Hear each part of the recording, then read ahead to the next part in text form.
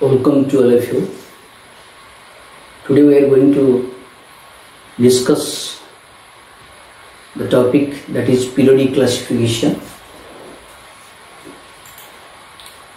We know different elements are being discovered by scientists and they gather different information about the properties of elements, and they face different difficulties to organize the elements, to remember the elements and their properties systematically. So there is a important challenge for the scientist how to arrange the elements in a systematic manner so that the properties can be measured systematically. Different scientists were involved in the classification of elements. They are Duverners, Newlands, Laudermeyer, Mendeleev, Henry Moseley. They have given different periodic laws for the arrangement of elements.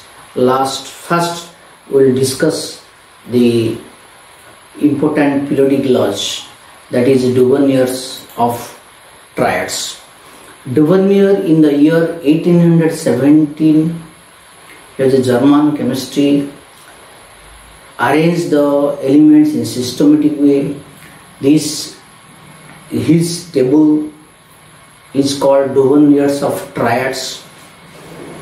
According to Duvernier, elements are arranged in increasing order of atomic mass. The atomic mass of the middle element is the average of atomic mass of other two elements. That means he made different triads containing three elements. In the triad, the characteristic of a triad is the atomic mass of middle element is the average of atomic mass of the other two. During his classification of these elements, he has taken some selected elements which were fitted in the triads, and the main characteristic, that is atomic mass, he considered for the increasing order of arrangement of elements in increasing order of atomic mass. What are the drawbacks of this Duverners of triads? Duverners could identify only few triads, that the elements, all elements were not selected for the triads. He was not able to prepare triads of other elements, and the elements could not be arranged in the form of triads. All elements were not arranged in the triad forms. Very low atomic mass and very high atomic mass elements were not selected for the triads. So these are some drawbacks and defects of Duverners of triads. But he opened the eyes of scientists how to arrange the elements taking the particular properties. Second law, that is Newland's law of octaves. He was a English chemist in the year 1865. He arranged these tables.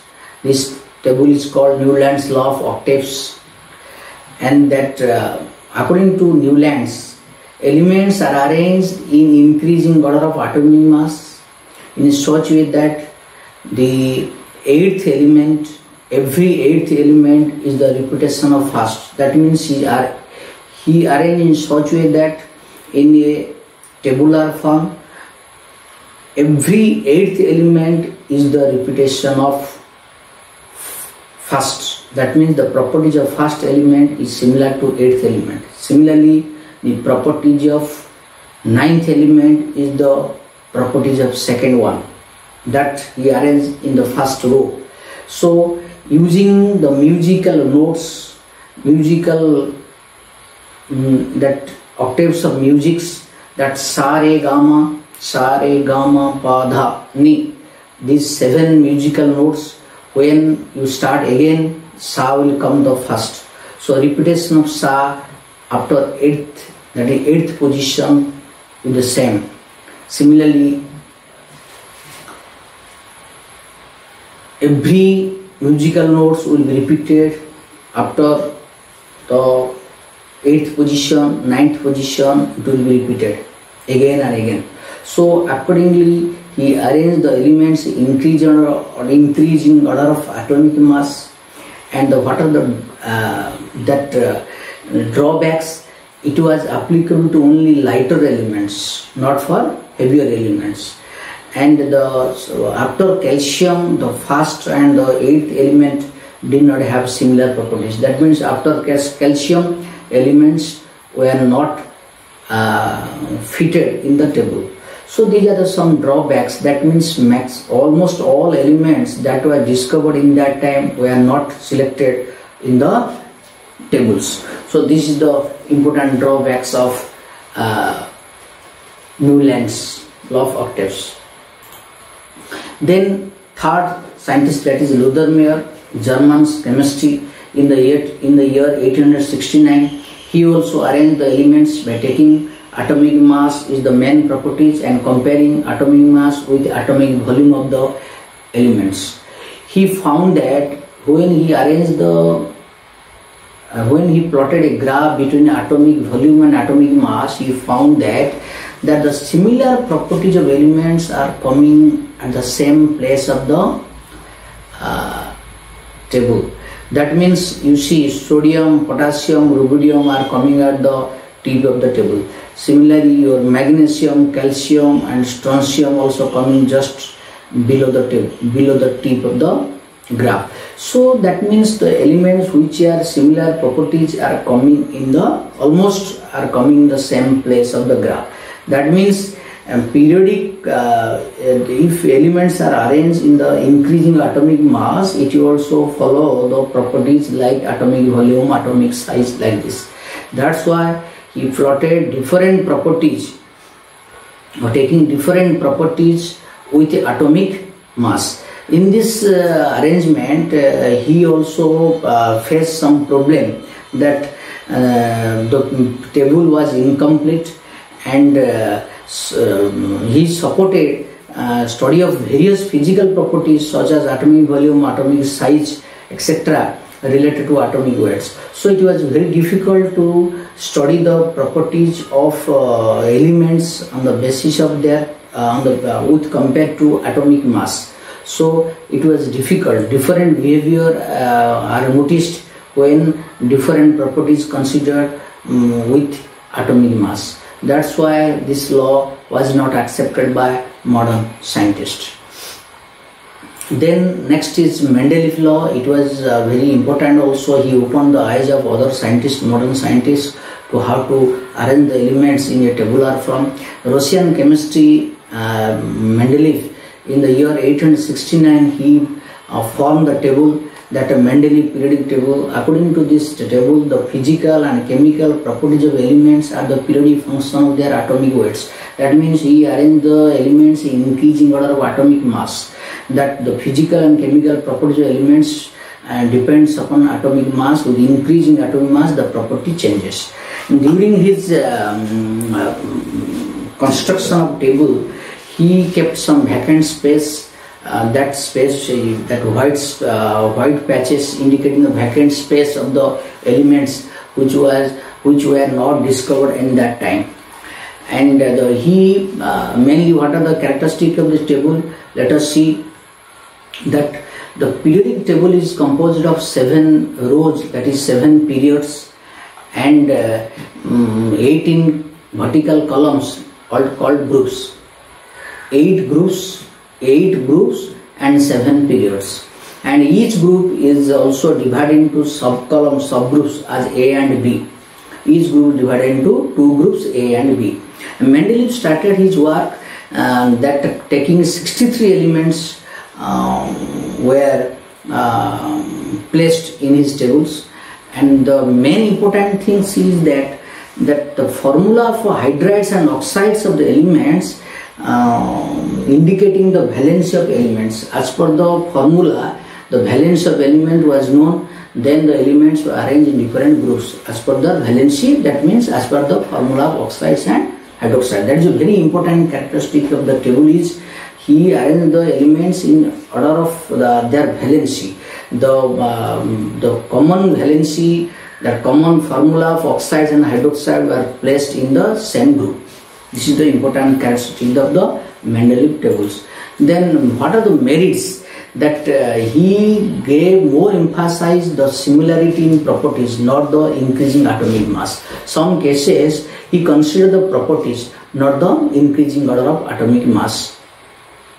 In the arrangement, iodine, though the smaller weight than tellurium, but is placed later as it resembles more to chlorine and bromine. As iodine is more resembles to chlorine and bromine, so it is placed with chlorine and bromine. Iodine is placed with chlorine and bromine, not with tellurium. So on the basis of properties he arranged, sometimes some cases he did not consider the increasing atomic mass.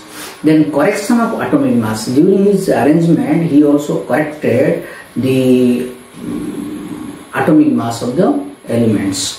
Then prediction of new elements. He also predicted some new elements which will be discovered later, and he placed some gaps to fill up the these discovered elements. Like he using some word, that is eka, prefix word eka. He used the word eka.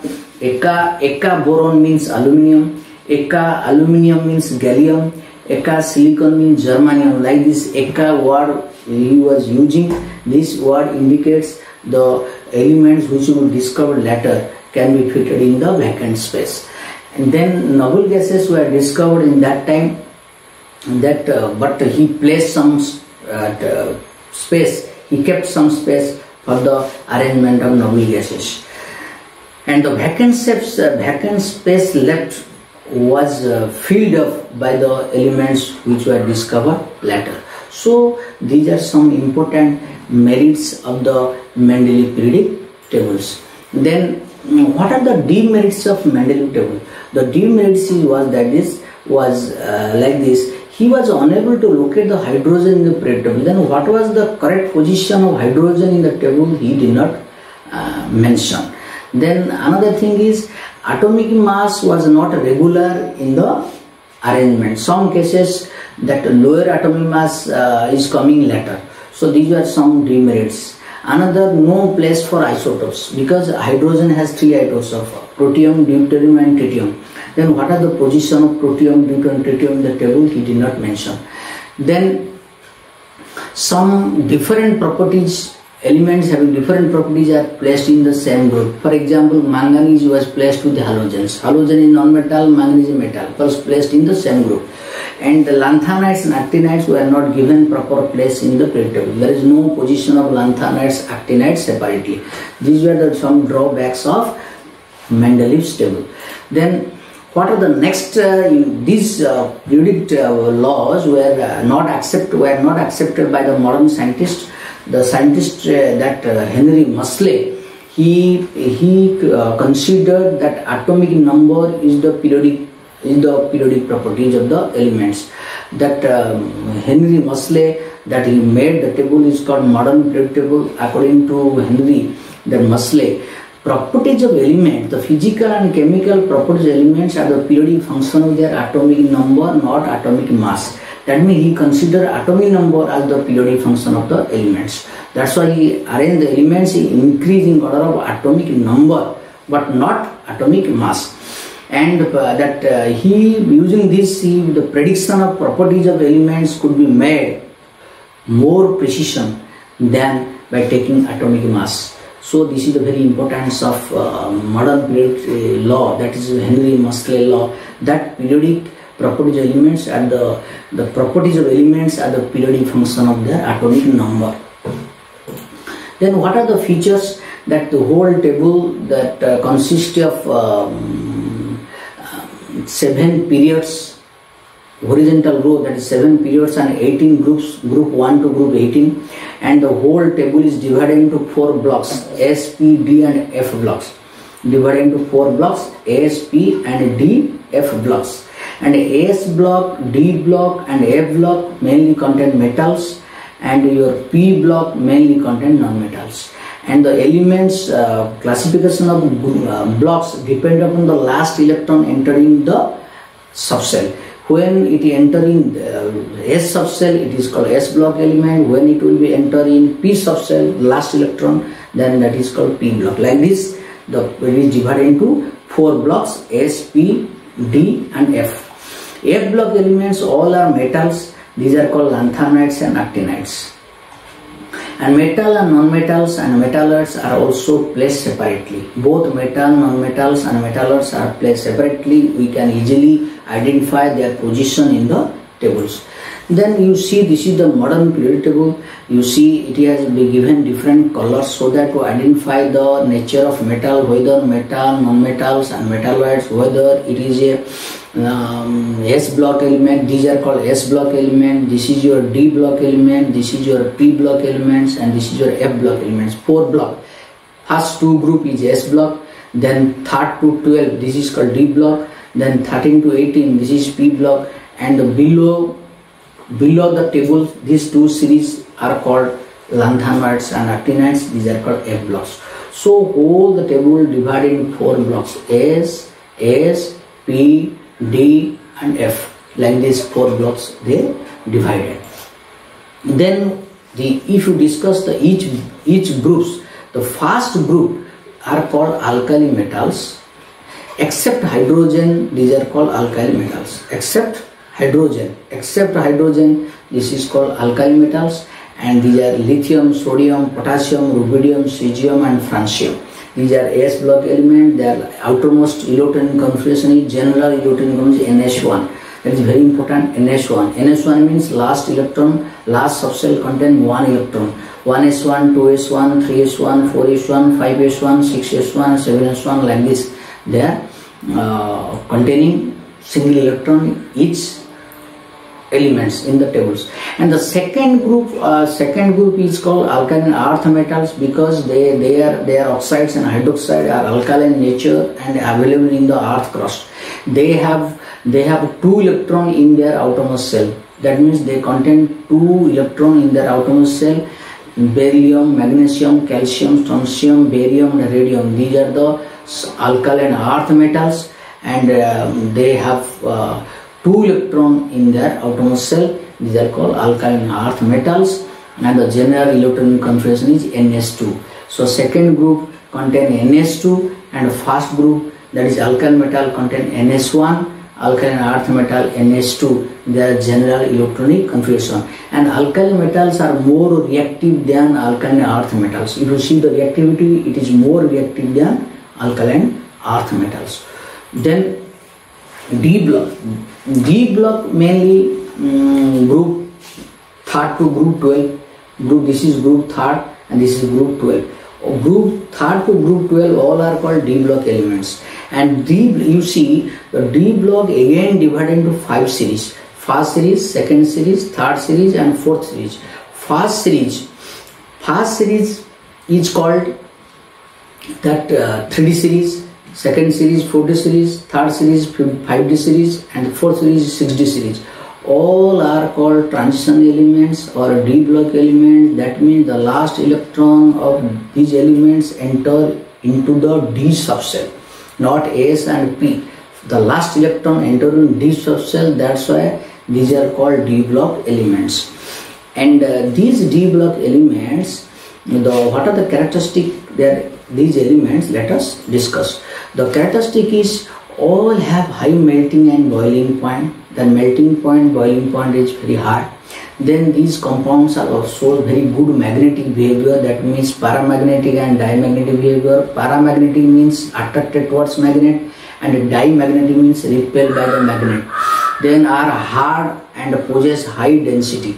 They are very hard and possess high density, means heavy. They also behave as a catalyst. Then show variable valency and oxidation states. Their oxidation states are they show variable oxidation states, variable valency. They produce color. So they produce color compounds, and their oxide and hydroxide are less basics. Their oxides and hydroxides are less basic and they produce complex compounds. Mainly they produce complex compounds, and the general electronic configuration is N-1 D 1 to 10 and NS 1 to 2. That means the general electronic configuration of these elements is N-1 D 1 to 10 and NS 1 to 2. This is NS 1 to 2 and N-1 D 1 to 10. Okay, this is your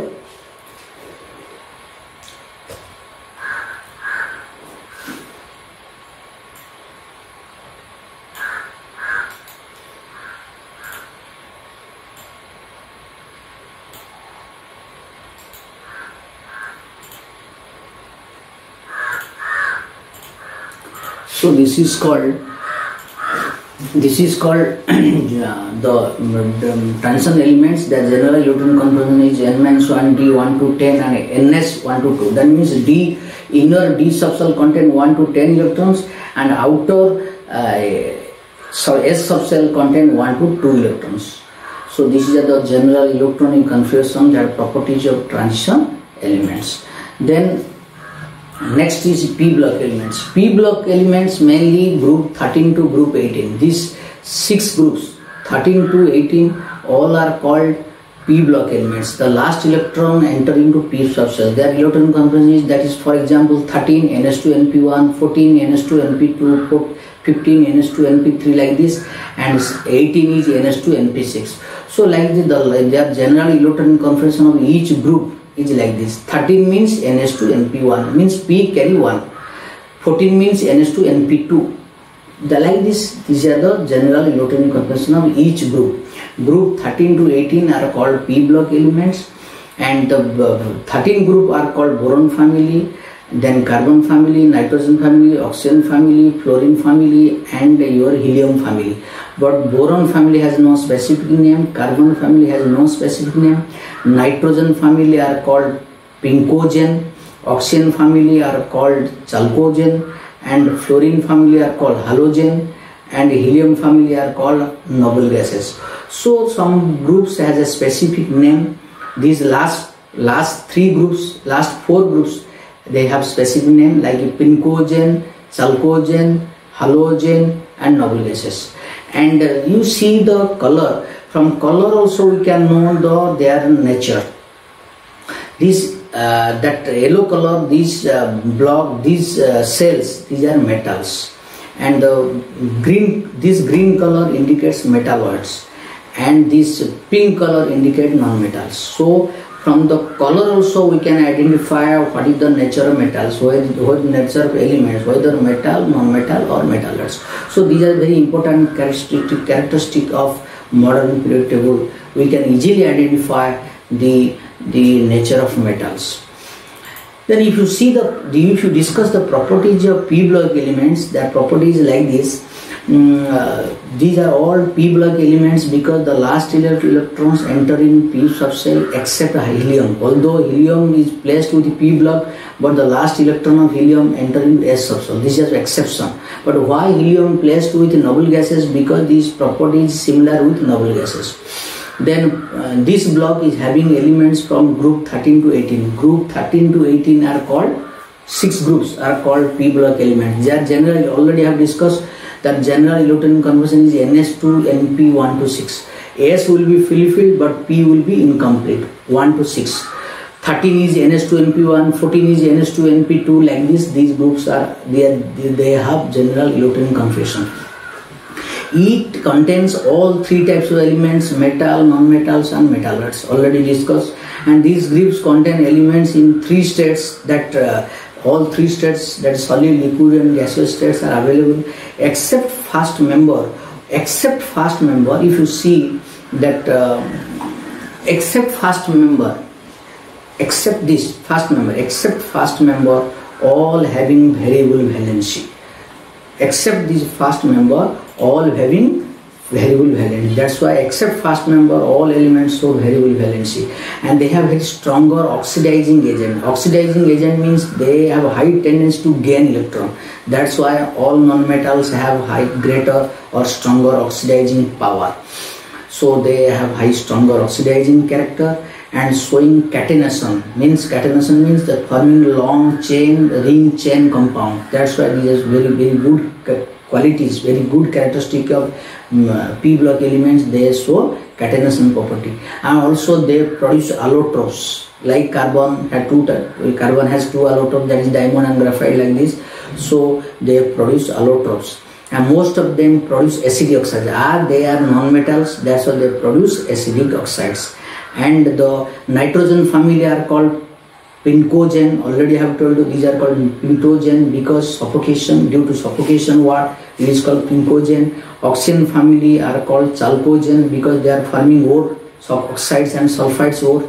Group 17, this is called group 16, oxygen family called chalcogen.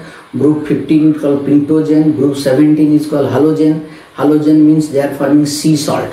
Fluorine, chlorine, bromine, iodine, astatine. Oxygen family, oxygen, sulfur, selenium, tellurium and polonium. And nitrogen family, nitrogen, phosphorus, arsenic, antimony, bismuth. Anyway, you have to remember the all group members. So it will be very much helpful to your study. Then group 18, all are called noble gases. These are also called rare gases. These are called also inert gases. These are helium, neon, argon, krypton, xenon and radon. Okay. For example, you see like this: helium, neon, argon, krypton, xenon, radon. These are called noble gases. Fluorine, chlorine, bromine, iodine, astatine. These are called halogens. Oxygen, sulfur, selenium, tellurium, polonium. These are called chalcogens. Nitrogen, phosphorus, arsenic, antimony, bismuth. These are called pintogen. Suffocation what? So like this, these are the characteristic of p block elements. Then come to F block elements. F block elements, why they are called F block elements? Because the last electron entered in F subshell. These are divided in two series, that is 4F series and 5F series. 4F series means last electron entered in 4F subshell. 5F series means last electron entered into 5F subshells. First series is called lanthanides and second series is called actinides. What are the characteristics of latter? Each carry 14 elements. Each carry 14 elements, selenium to lutetium, and these are thorium to lawrencium. These are, you have to remember, you have to practice their names: cerium, praseodymium, neodymium, pramuthenium, samarium, europium, gadolinium, terbium, dysprosium, polonium, iridium, that is thulium, then ytterbium and lutetium. These are called lanthanides. What are the actinides? Thorium, protactinium, uranium, neptunium, plutonium, americium, curium, berkelium, californium, einsteinium, fermium, metallium, nobelium and lawrencium. These are called actinoids. And what are the characteristics of lanthanides and actinides, F block elements? Later discuss. They all are heavy metals. They are heavier. And the first series is called lanthanides. Second series is called actinoids. And the general electronic configuration of both series is N-2 F1 to 14 and N-1 D 0 to 1 and NS2. So each both have F, D and S subshell electron. They carry electron in F subshell, D subshell and S subshell. That's why F is incomplete and D is also incomplete and S is fully filled. So it is inner orbitals, that is N-2 F 1 to 14, then N-1 D 0 to 1 and NS2. So this is the general electronic configuration of lanthanides and actinides. The last electron enter into N-2 F subshell. That's why these are called F block elements. And they have high melting and boiling point. They exhibit variable valency and variable oxidation state like transition metals. They produce color compound like transition metals. And these actinides are radioactive in nature. These actinides are radioactive in nature, and compared to lanthanides and actinides are almost all are radioactive nature. Then if you compare with the transition metals, F block elements, lanthanides, actinides are more reactive than transition metals. Remember this very important thing. lanthanoids and actinides are more reactive compared to transition metals, and they are more heavier compared to transition metals. So these are some important characteristics of S block, P block, D block and F block elements and their individual group elements. What are the characteristics, what are the common name of these group elements we discussed. So okay, thank you all.